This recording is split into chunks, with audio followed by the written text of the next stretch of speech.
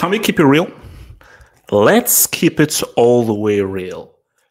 People think that we live in Zion, but we really live in the Matrix. People think that we live in some fake bubblegum. Oh, everything is fair. It's just about your talent world, when no, it's not. We don't live in a fair world. So let's keep this all the way through that.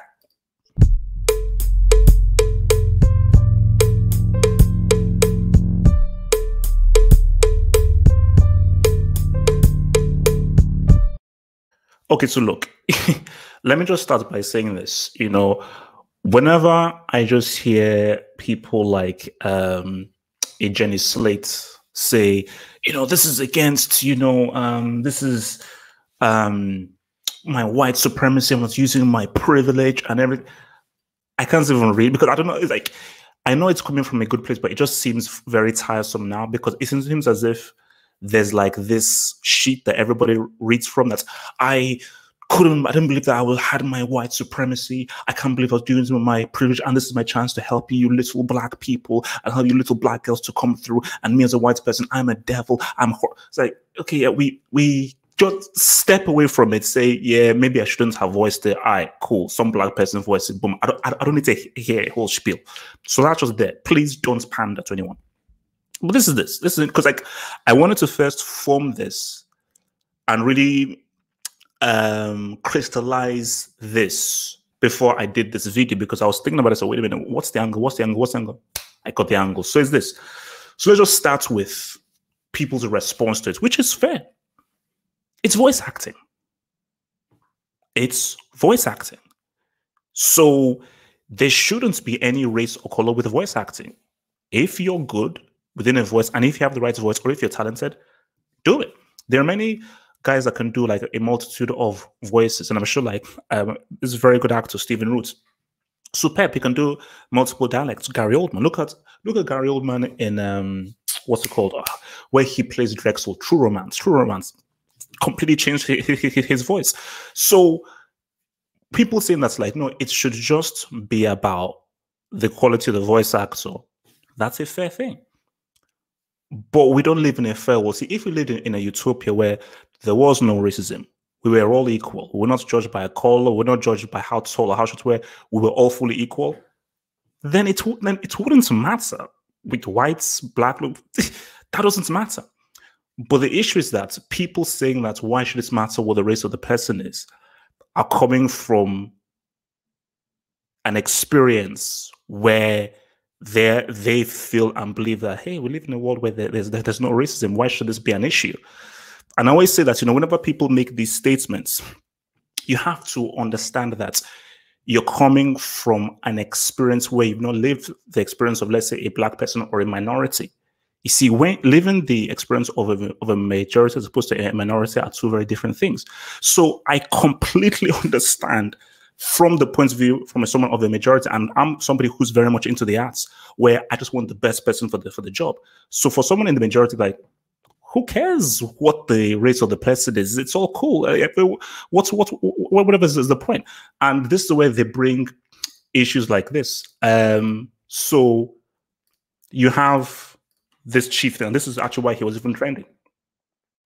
James Earl Jones. For me, as I always said, look, Star Wars is overrated. It's overrated. It should be about samurai. It should be serious and everything. It ain't that great. But for me, the best character in Star Wars, the best thing about Star Wars is James Earl Jones. That's the best thing about Star Wars. With that and the lightsabers, those are the best few things. No one cares about Han Solo. No one cares about that dude. He's just a pilot from the freaking road. The best thing about Star Wars is this dude right here, James Earl Jones. And it's like, for George Lucas, it's like, no, I'm not going to get like a white guy to do his role, even if he's technically supposed to be white, because he's we all know he's the father of Luke. So, but Lucas was like, no, I'm just going to get the best dude for the voice. I think he originally wanted Orson Welles, but I don't know why that fell through. But he originally wanted Orson Welles, and it's a great thing that they chose James Earl Jones, because Darth Vader is one of the greatest characters of all time. And the reason why Darth Vader is amazing is because of James Earl Jones, because that is the voice that he does, and how he characterizes the voice is amazing. And then people then obviously come to this dude again, and this is actually a series that I want to watch, which is Samurai Jack, Phil Lamarr, who was in Pulp Fiction. If some of you like film trivia, he was in Pulp Fiction. Try and see whether you can find out where he is. But yeah, people say, wait, Phil Lamarr, he's black. Again, voicing another white character. So what's the deal? But this is where things get slightly dicey. This is where things get slightly dicey because, again, you have to, and see, this is another key example here. This dude. So, and this is the angle that I'm coming from here. So I think this is Cleveland or something, because I don't watch Family Guy that much, but like I'll just watch it from time to time. So Cleveland, he's just a black guy, voiced by a white voice actor. And the thing here is this: if you're white and you find out a white guy is voiced by a black voice actor, does that really bother you? Should that really bother you?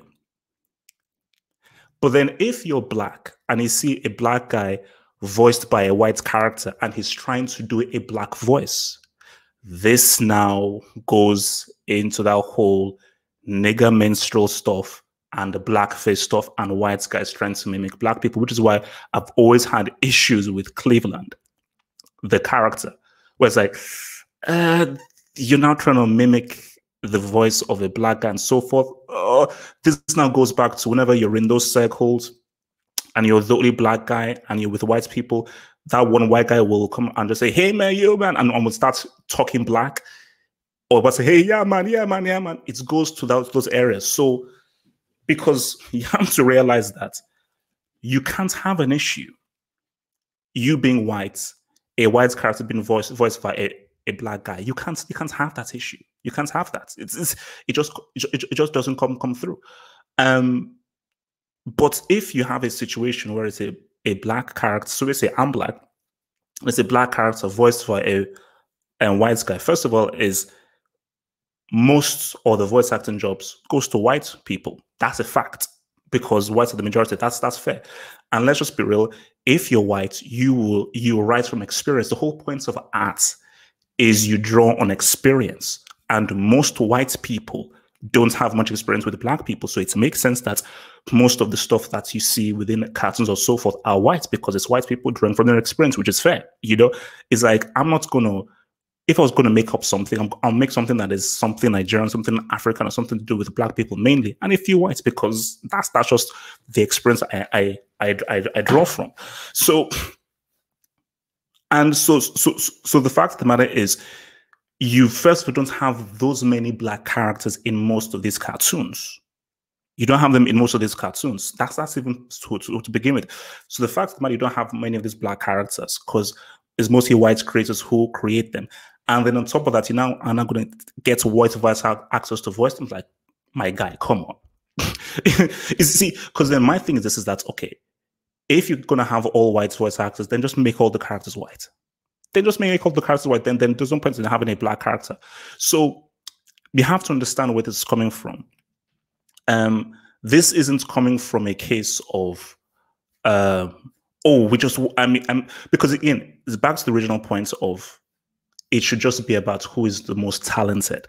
But if it's about who is the most talented, that would mean that we live in a fair world. So people saying that it shouldn't matter what race people are people who live in a bubblegum world, and people who believe that they live in a world where it's really all about your talent, where it's not about your talent.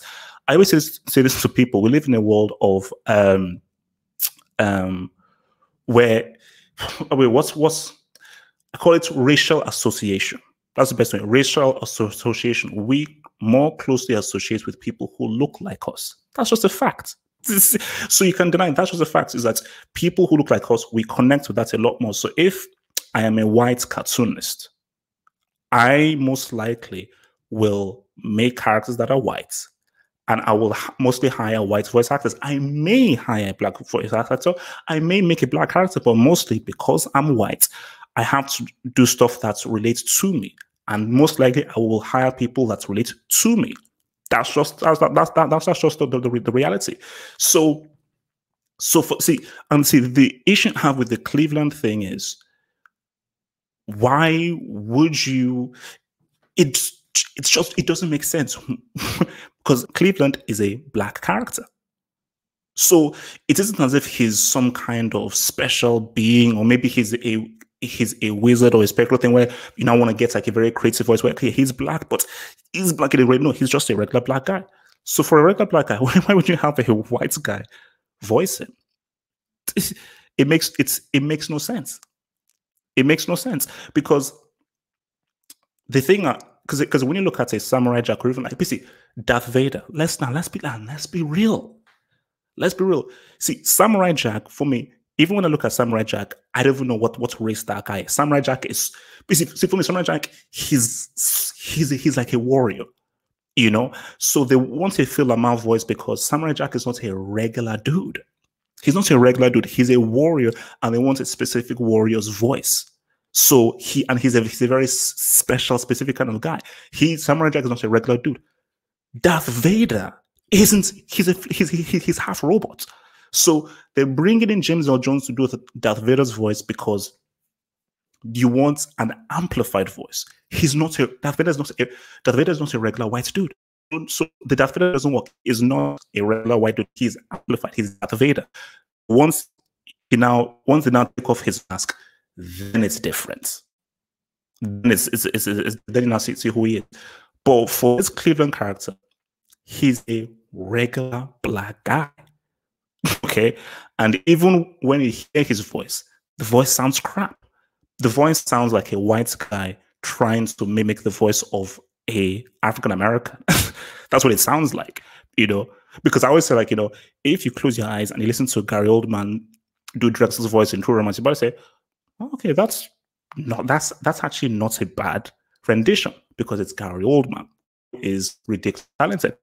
But they just got a white guy from the road, literally just from the street, just drag a white guy from the road, say, yo, please do the voice of this black dude. So that is well with him. But just the bottom line here is this. People that have issues with this don't live in the real world. And people that say that it is just about your talents and that's all that matters.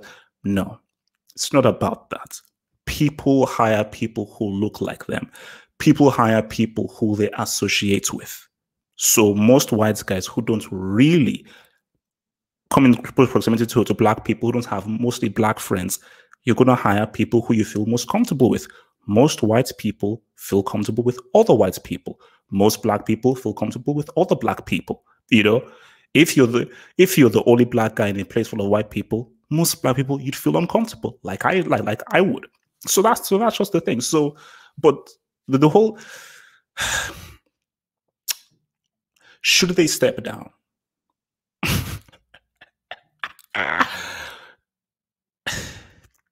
For me, the damage is already done. And in my point of because I can only give my honest response. My honest response is I don't give a damn.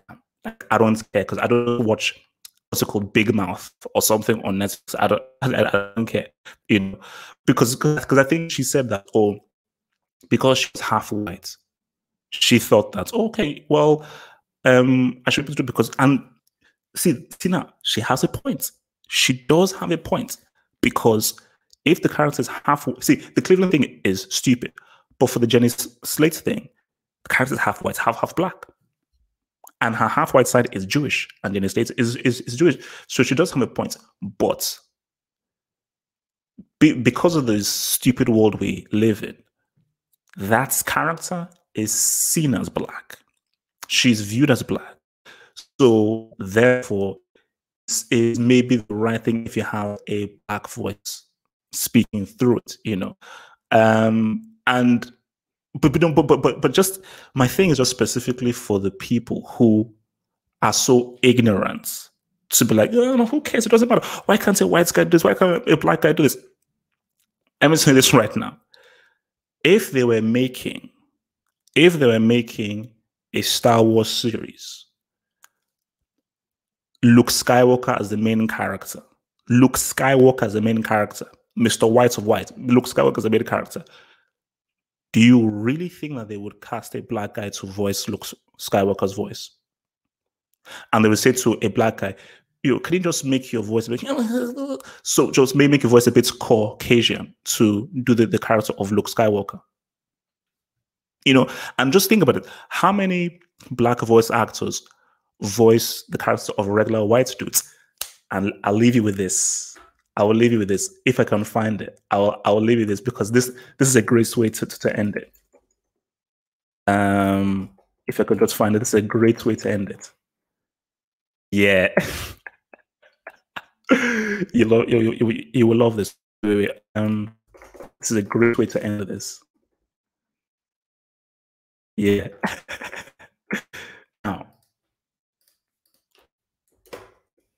see, if you've watched Boondocks, you already know. If you've watched Boondocks, you already know. So for those who haven't watched Boondocks, can you guess? You would assume that, wait, yeah, these are two white guys voiced by white voice actors. No. These are two white guys voiced by Samuel L. Jackson and Charlie Murphy. But Aaron Magruder didn't tell Samuel L. Jackson and Charlie Murphy to turn a white voice. The beauty of these characters is these are two white guys voiced by black voice actors in their black voice. So it's Samuel L.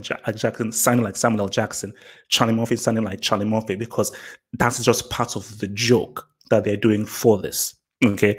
And anybody that says, oh no, that's reverse racism, screw you, F you, piss off. But you see, the thing here is there's no situation of you getting black voice actors to voice white characters and trying to act white for them. People are not really bringing them onto it, unless you're just trying to do like a mockery, like white chicks. So for the Cleveland thing, are you doing it to, because the only way you're bringing a white guy to now put in black voices, you're just doing it as mockery. You're doing it as more mockery. But because here, them getting black guys. But see, the funny thing about this, which makes this better than Cleveland, is no, Samuel Jackson and Charlie Murphy acting as themselves. Like, hey, man, fuck this shit, man. Come on, man. So voice with this guy, so it just makes it funny. But yeah, people just have to deal with the reality. You just have to deal with the reality, And I just think at the end of the day, Big Mouth, Family Guy, all these things, go watch Boondocks, man.